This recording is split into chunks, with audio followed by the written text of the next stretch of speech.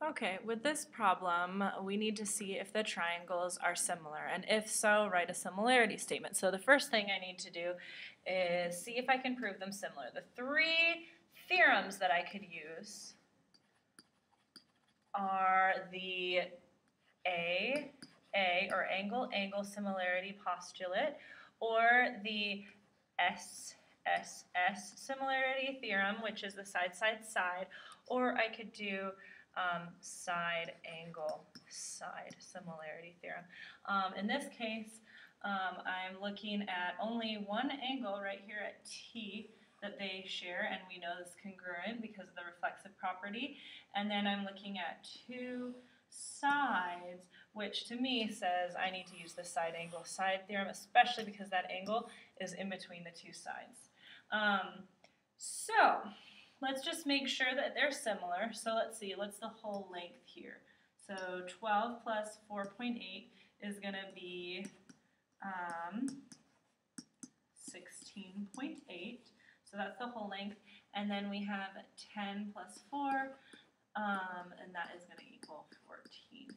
So now, is this whole length of 14, does it have the same scale factor to 10 that 16.8 has to 12? So we're going to try setting up a proportion where it's 14 over 10 should equal, let's see here, 16.8 over 12. Okay, let's just see if that is true.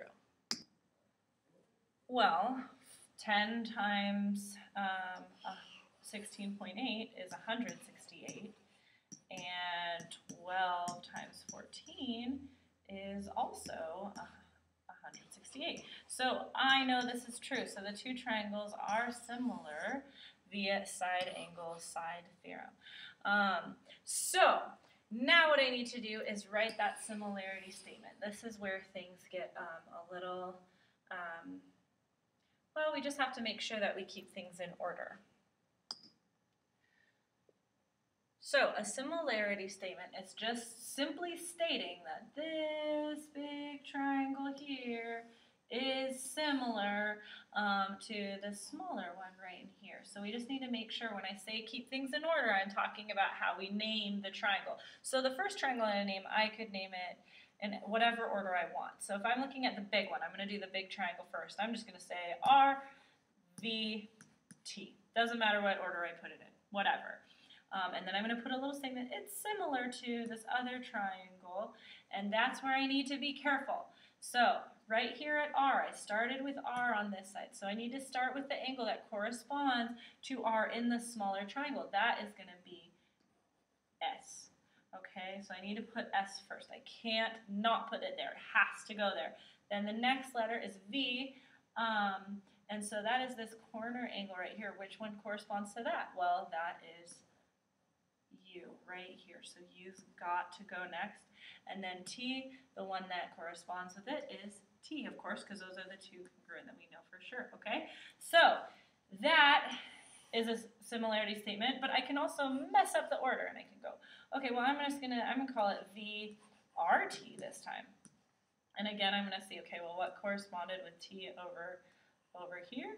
Well, that was U, so I just have to put U first on this side, and what corresponded with R over here, that was the first one, which is S, so that comes next, and then T, T.